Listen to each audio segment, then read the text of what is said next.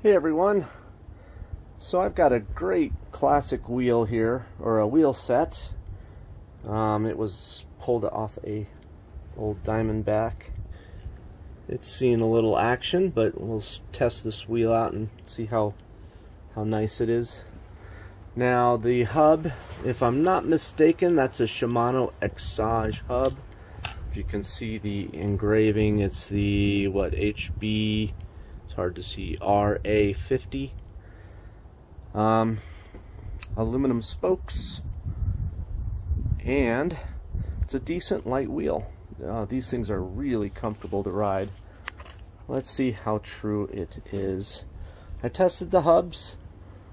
The hubs are not packed super tight, so it's going to spin real loose, but there's no play, there's no grinding, nothing. It's a good looking hub.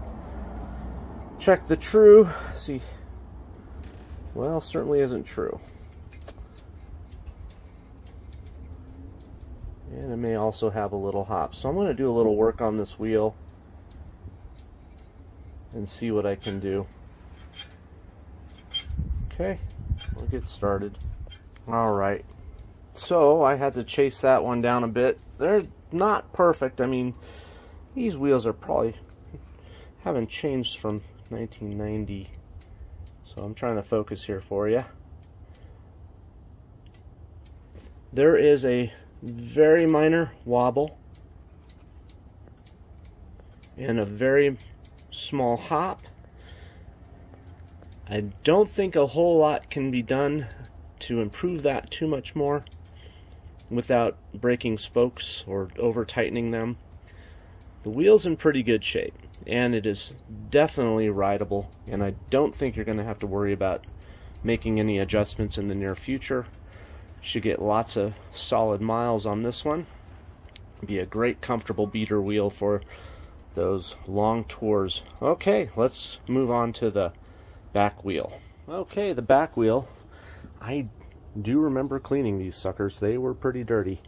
The hubs though are in really good shape. All that dirt seemed to protect those bearings pretty well.